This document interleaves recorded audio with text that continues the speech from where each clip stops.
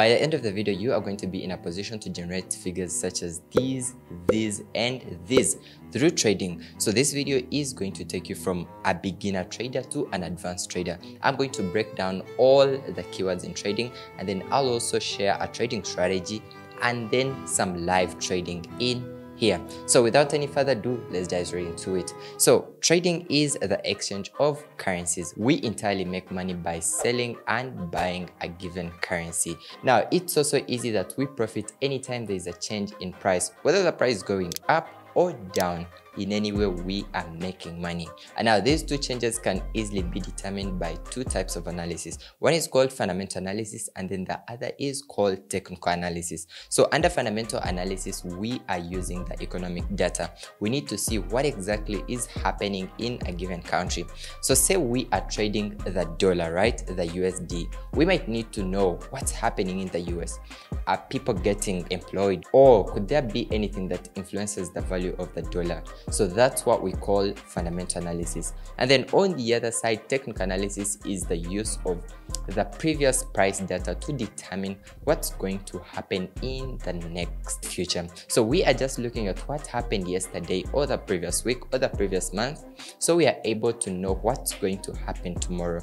Now, the most amazing thing about trading is what happens today is more often going to happen tomorrow. So all you have to do is you're going to come to your charts, establish or draw any levels to see where the price could have bounced off, just like what I'm going to show you, and then you have it done.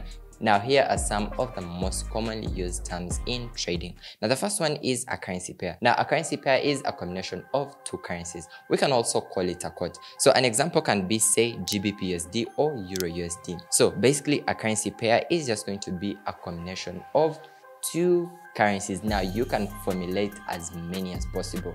And now these currency pairs are also divided into three types. And now we have the first one being the major currency pairs. So these are pairs that include the dollar in them. So an example can be, say, EUR/USD, GBP/USD, or USD/JPY.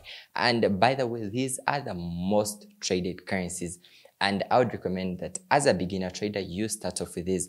Add EUR/USD, GBP/USD, and USD/JPY on your watch list, so you can only trade those. And now the other one is the minor currency pairs. So these are pairs that are not associated with the dollar. An example can be, say, EUR/GBP or GBP/JPY or EUR/JPY. And then lastly, exotic pairs, and these are just from emerging markets. So that's what you have to know about currency pairs. Now the next one is leverage. You're going to find this more often. So once you open up a trading account, the broker is going to ask you to use a leverage. And by the way, I did a detailed video on how to open up a trading account somewhere up, and I'm also going to put a link just down where you can open up a trading account and you get 200 deposit bonus on any deposit that you make. So entirely, once you open up a trading account, the broker says, well, you can use a leverage. Now, a leverage is just the use of borrowed capital to increase one's buying power. Now, most traders start with less capital, say $100 or say $50. Now, with $50 in a normal typical market, you may not be able to trade instruments like gold or US 30, stuff like that.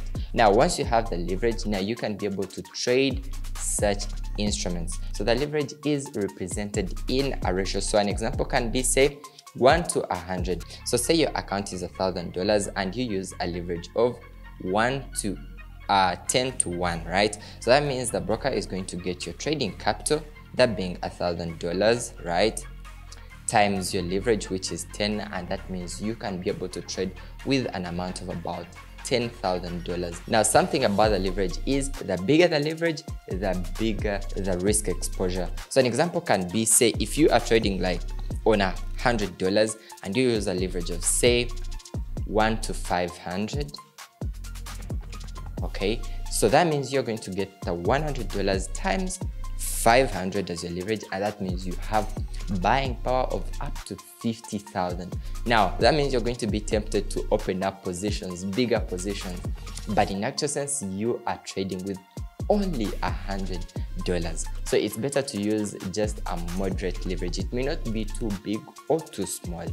Now the next keyword is bid price. So this is the highest amount a buyer is willing to pay for a currency. We can also call it the buying price. Remember, we are buying and selling, so there is always a buying price and a selling price. And the ask price can also be called the selling price. Now we also have a spread. Now a spread is just a difference between the bid price and the ask price. Now this is where the broker makes money. And I should be wondering now, how does the broker make money in return? So the broker is going to make money regardless of whether you take a loss or a profit. It's just them taking the difference between the bid price and the ask price, and they've made the money. So it's also important to consider this when you are choosing a broker. The broker that you decide to use should have tighter spreads. If the spreads are so big, that means the broker is making way too much money from you, and that's not a good thing. In actual sense, you should find a broker that has tighter spreads that are also favorable to you as the trader. Now, we also have other keywords as going long, which can also be called bullish. So bullish is you buying. We can say you are going long, or you are bullish, or you are buying. They also have going short, which can also be called bearish or selling. That means you are selling. Again, we buy when the price is going to the upside, or you can easily say we buy low and sell high. When I was starting off, I had a problem with mastering this. But at some point I knew, okay, once you buy, sell land or any asset, most often you're going to buy it at a very small amount, and now you're waiting for the price to go up, but then you shall sell. So the last two key terms in trading that you must understand is a lot size. So a lot size is just a unit that you use in trading or measuring a currency. So it's just a unit. Now, the bigger the lot size, the bigger the profit or the loss. So an example can be if someone is using, say, a lot size of 0.01 and someone else is using a lot size of 0.1 or 10. This person could be in a position to make way too much money and still lose a lot more money as compared to this. So the bigger the trading account, the more you could actually be able to use a relatively bigger trading account. Now, there is a very important key rule in trading, and it's related to risk management. You're not supposed to risk more than 2% of your trading account. Now, that means once you are using the lot size, you must understand that, well, this is how much I am risking and this is how much I intend to make. So just go to App Store and search out for Forex calculators and you'll find a list of them. So this can actually help you to determine how much money you must risk or which lot size you can actually use on such a trading account. So a pip is the smallest unit of measurement in trading.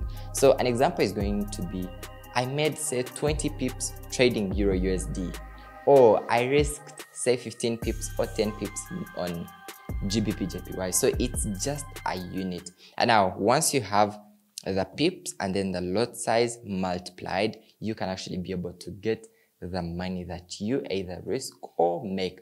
When you're trading on a computer, it's even easier. On the MT4 app, it's going to show you how much money you are risking, how much money you intend to make, even showing you the lot size and pips. So it's way too easier. But then on your phone, you could just have to multiply the pips and then the lot size, and then you have the money that you intend to make. Now with that, let's dive straight into the charts. So for you to trade, you need a trading platform. That can be MT4 or MT5. Then we also have what we call TradingView, and this is what we are going to be using. So TradingView is just more of a platform where most traders actually do the analysis, though you can also use it to trade. But the problem with it is it doesn't have access to many brokers as compared to MT4, where you can log in to as many brokers. I'm just going to show you a quick one on the broker. So on your MT4, you are just going to come and click on the section of settings, and then there we go. So we have this section here. So it has your account name or any account that you decide to sign in. So once you want to log in or connect any brokers that you want, you're just going to come here and click on this arrow, and then here we go. So now we have accounts. So currently I have two accounts, one with FX and then another one is a funded account. So right here, I could just come to the plus sign here and then come to log in into an existing account and then search for any brokers that you opened up an account with. Now this is the advantage MT4 has over TradingView. On TradingView, we are kind of limited to the brokers that we have to use. But either you can still do all your analysis on TradingView and execute your trades on MT4. So I'm just going to show you a breakdown right here and how you can trade. Now, as a beginner trader, it's not a good thing to overcomplicate your analysis. No, you need to start small. Now, there is a very, very important rule that you must understand. You must trade with the trend. So like I said initially at the start, that we make money when the price going up, and that's when we are buying, and then sell when the price is going down. So it's your duty as a trader to understand when the price is going up for you to buy, and then when the price is going down for you to sell. So currently we are on GBPUSD and we are going to apply the same rule right here. Now in this example, we can see that the overall trend is to the downside. And now what comes into our mind at this point is looking out for sales. So the biggest rule in here is understanding what the overall price direction is. We can actually scroll through and see. And now in this example here, the price direction was to the upside. Now this is so easy that you're just going to come to your charts and then look through, just scroll through, and you are going to easily establish the trend. Now think about it. So without even having to think a lot or do a lot of analysis, in this example, with the market trend going to the downside, I could easily be convinced that more often the price is going to come continuously down. Now I haven't drawn any other levels or considered any other ideas, but that's what is in my mind. Why? Because the overall bias is to the downside. Now once you understand that, the next thing is drawing any levels. You need to understand, could there be any levels that might have been respected or that might have been tested and respected multiple times, so you can watch out for those. So I'm just going to go ahead and this is called zooming in, zoom out. So I'm going to zoom in, and here we go. So now this is how we look like. So I can just draw random levels. I'm just going to grab my tool here, and then I'll have this. Okay, so I've marked out this level because I can see that the price came. So the price came, hit this level, and then it bounced off, right? That's how easy it is. And then I can also draw any other levels. Now, mind you, I'm just drawing these levels randomly. I'm not considering this and this and this. But then in a minute, we are going to extend those and then see. So I can also draw, say, one around here, perhaps. And basically, so those are, maybe I can also draw, say, one more. So I have about 3 levels now, and you can play around with these and then see. Good. So in this example, I'm considering this. You can see the price hit here and then bounced off. So under technical analysis, this indicates that, well, once the price hits this level, perhaps it could do the same thing as it did previously. But that's again under technical analysis. So we had this level here. You can actually adjust it to have better levels. So now here we go. So now it's a very better one. We can see that the price hit over here and then it bounced off, and then we can also see that the price hit here once. So it hit here once and then twice, and we can see the price hits, goes over just that way. And that's what basically we can look out for. So in this example, I'm just going to look out for buys. Now I can just go to H1. H1 is just a time frame. I discussed that again in the previous video. I'm going to put the link somewhere up here. And that's how it is. So right here, I'm just going to take sales for the purpose of this video, so I can show you guys how you can open up trades and all that. But more often, GBPUSD is going to come down more. I've not done a lot of analysis and having to check out for any levels. Though before you take a trade in actual sense, you might have to do more analysis. You can actually check out more of my trading strategies on the previous videos that I did. So I'm just going to come to my MT4 and here we go. So I'm just going to look out for GBPUSD. So this is GBPUSD. The spread is 5, so come over here and click on the chart. So we have the setup. So just come over to the section of trade here, click on trade, and now this middle figure here is what we call the lot size. We had discussed that it's important to understand the lot size that you are using so you know how much money you are risking in return. So I'm going to use 1 for this account because my account is about $16,000. So I'm just going to click that and then click sell. And here we go. Now this is how my trade runs. I'm actually going to add in one more, and it's a real account. So a real account has your account number and the word real, but for demo account it has the demo flag, green flag somewhere. And by the way, if you are still watching, click the link just down, fill in your email address, and I'll send you something special.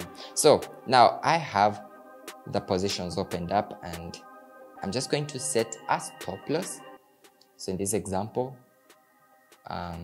say I opened up my trade right here, so I could set my stop loss, say around 41.70. So I'm just going to come over here, click on the pen, stop loss, and I'll say 41.70. So a stop loss is just a level that is going to automatically close off your trade once it goes against you, because at some point you may not be watching the market every time. So this level is going to close off your trade automatically just in case it goes against you. Then I can also set my take profit. So in this case, my take profit is going to be around 123.74 or 123.074, and then there we go. So now I have both levels. Okay, these levels look so big. In actual sense, it shouldn't be that big once you are setting these levels. So your take profit should be bigger than your stop loss in any case, because your take profit is the money that you intend to make, and then your stop loss is the money that you intend to risk. You can actually make as much practice using any trading strategy as many times as possible. Actually, the more practice, the more better you are going to become on these charts.